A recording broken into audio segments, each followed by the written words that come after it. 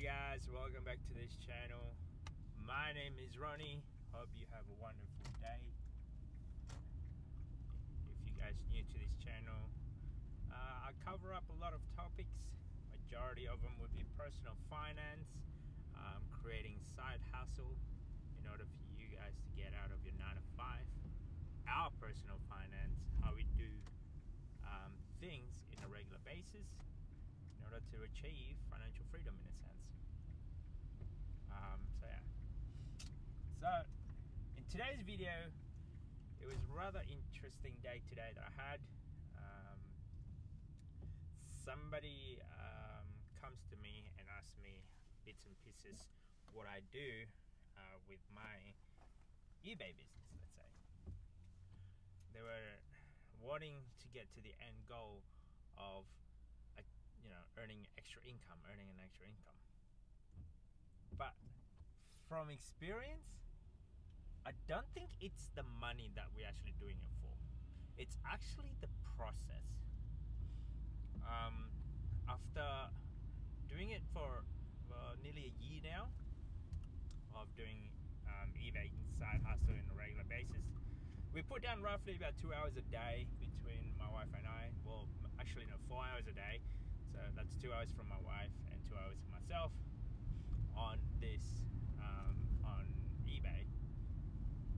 And in the beginning, I guess everyone's probably going to go through this, especially if you're new, you wanted to earn an extra income.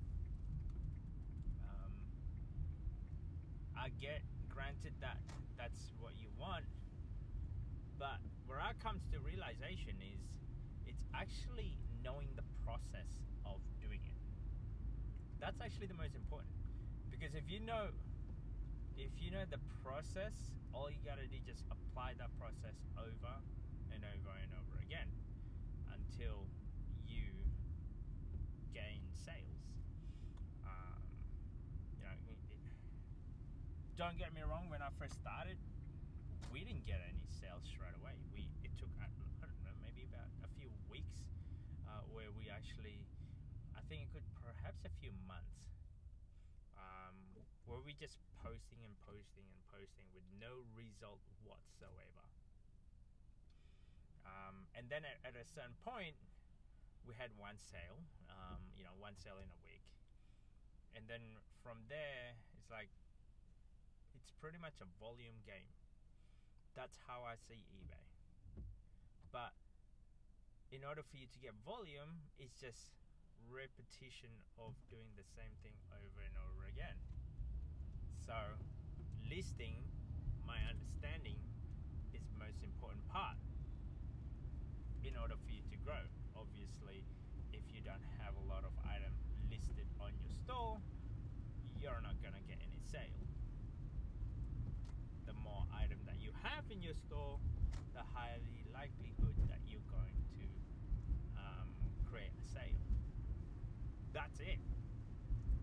And it's a volume game, right? So the process of listing over and over and over again, I say that's more important than having the money at the end. Because the way we do things is every time we have a sale, we analyze, did we price that correctly? Did we cover all of our expenses? Did we cover the cost of the product as well as the promotion fee, postage, cost of product, and yeah, after applying all of those, did you actually get a profit from it? That's it. Sometimes we only make a couple of bucks here and there, but some days we hit a jackpot where you could actually earn about $50 on one transaction. Now, how do you figure which item is selling? It's mostly trial and error. That's how I do it. There's no formula on it. So you try to listen to a product. If it's that one that's not selling, then you try a different product. Try another one. But you keep on. That's how I learn. That's how I do it. At the time that this is being recorded, I've got roughly about 1,000 items listed on eBay. I mean, that sounds a lot, but mind you though, it's not that much compared to other resell or other sellers out there, either reseller or seller, other eBay store. I've seen an account where they have 300,000 units, 300,000 items, and I'm only got one. So, and from our formula, let's say if you earn $300 for 1,000 items, well, you just have to replicate that by God knows how many.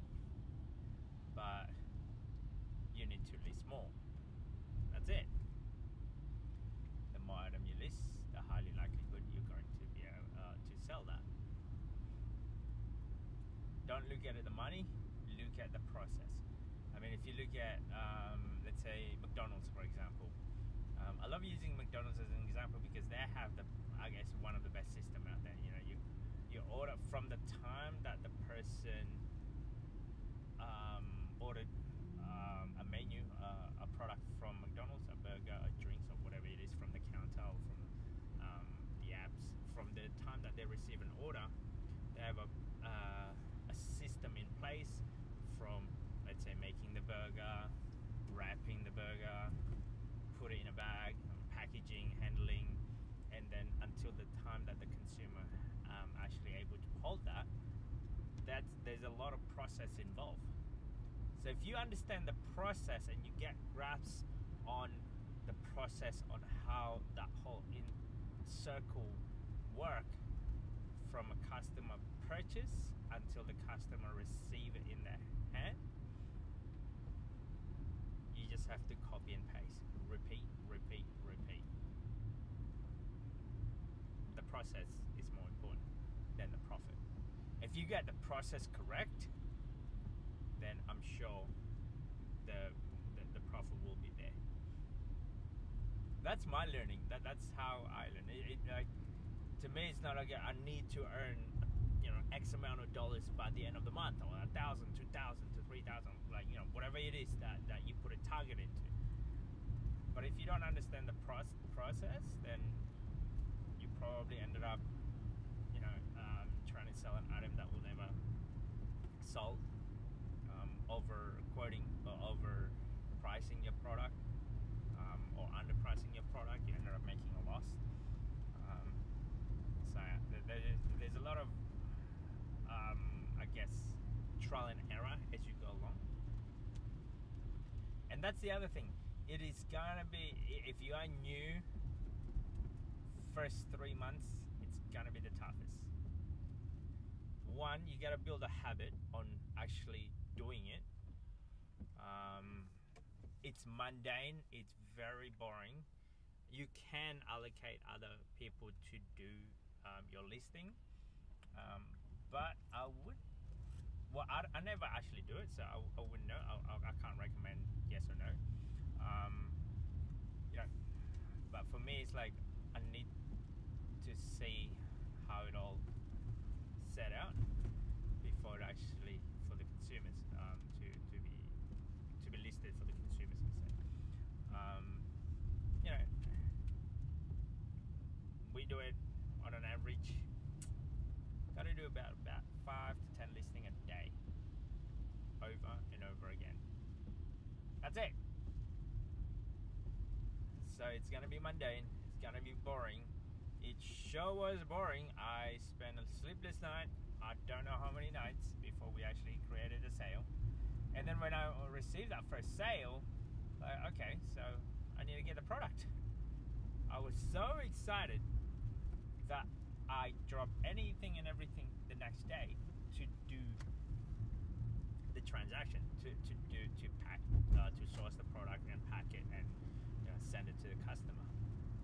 Now, mistakes bound to happen. I developed my own, I guess, Excel spreadsheet, my calculation on how much the item's worth, how much is postage, and some you just you guesstimate on your best ability on how much is the postage. I mean, you can first dollar, but I just do round figures. I'll put down on an average between $15 to $20 or so for products that I sell as a postage, and some people would be a bit different. Like say if you're selling a shirt, for example, it would be a lot cheaper compared to if you have a bulky item like what I do. So yeah, learn the process, understand the process, understand the shipping costs, understand how to list, and then when you actually get an order, understand that you gotta go to the post office or those things, or send the item. Listing alone, it's a process, and then posting is a process, and then customer service is another process. There's a lot of processes involved in eBay, and the more you understand it, the better it is for you, and there's high likely that you're gonna achieve sales on whatever item that you are selling. Process. I think that's about it for today's video, guys. Hopefully you guys enjoy this. Don't forget to subscribe, comment. See you guys in the next video.